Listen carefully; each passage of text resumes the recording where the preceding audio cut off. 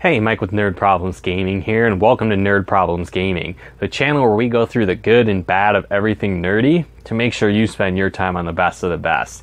In today's video, I'll be doing a review of Dead Rising, so stay tuned.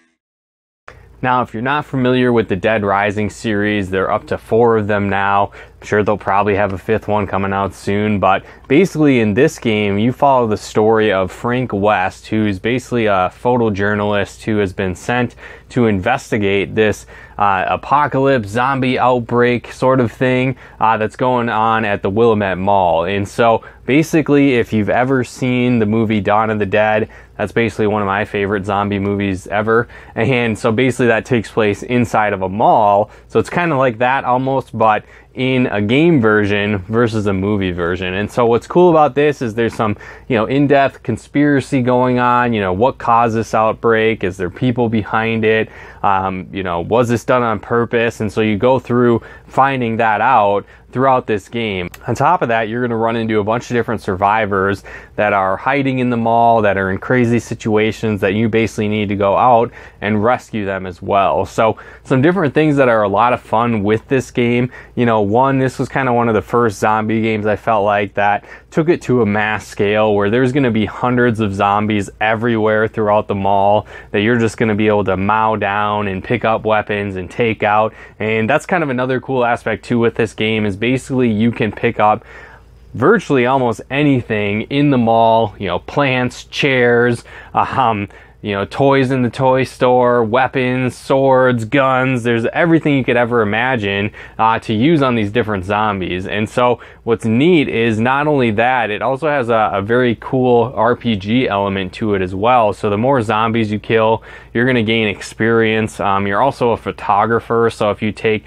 crazy photos, or you take photos of survivors or photos of some different psychopaths basically throughout the storyline, you're going to earn experience and points for that as well. And so you can use those to increase your life, increase your speed, learn new super moves, have more stamina, right? So there's all these different aspects that you can upgrade with your character as you're playing through the game. And another neat aspect to it is there's all kinds of different kind of branching stories where there's a bunch of different timelines going on at once. And so you might get notification that there's a survivor held up in some area of the mall and you need to go rescue them while another crazy thing is going on, or there's a psychopath on the loose somewhere in the mall. And so you've got all these different branching stories going on all at the same time, and probably on your first playthrough you might miss different things or not have the skill or the speed or the right items to make it to all these different things all at once, and so you miss out on some different things. Well, what's cool is when you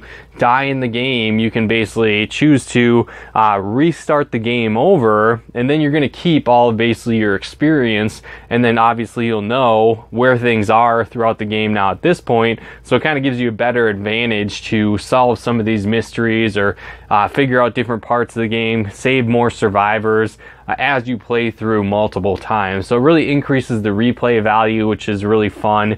And then, like I said, it's kind of almost like a choose your own adventure where all these different things are going on at once and you can choose what part to go to. So in addition to the crazy zombie stuff that's going on, there's also psychopaths that are on the loose. So it creates some pretty intense boss fights and crazy battles throughout the game as well. So that's one thing I think that they did best in this first Dead Rising game compared to other games, is I really felt like it was an intense, crazy person that I was going up against.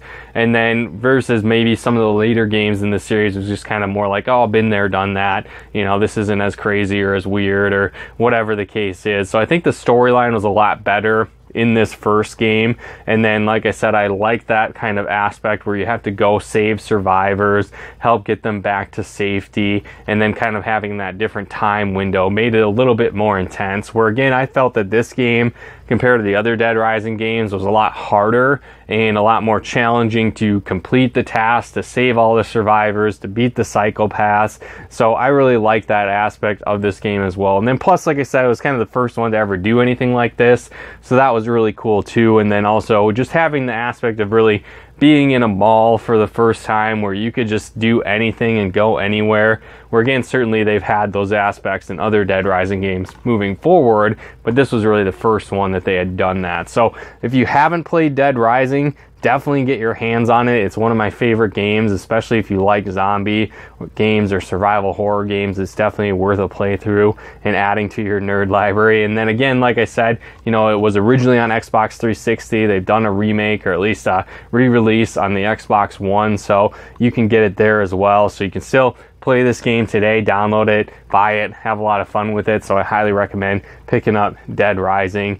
It's a great game, and you should definitely get your hands on it. So again, hopefully you guys got some benefit and value out of this video. If you did, feel free to comment and share, and subscribe to our channel if you haven't. And then also, maybe you'd like to support our channel, help us get out better content, more videos faster, and maybe you'd like to also get early access and help us pick videos and more.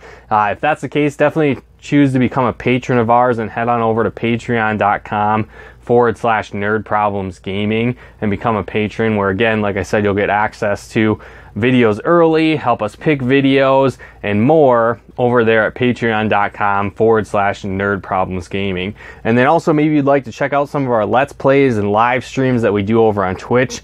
You can plug into us and follow us over there over at twitch.tv/MikeMacDirect. Again, that's twitch.tv/MikeMacDirect, and you'll be able to plug into our live streams and Let's Plays over there on Twitch as well. But again, thanks for tuning in. We'll talk to you more soon.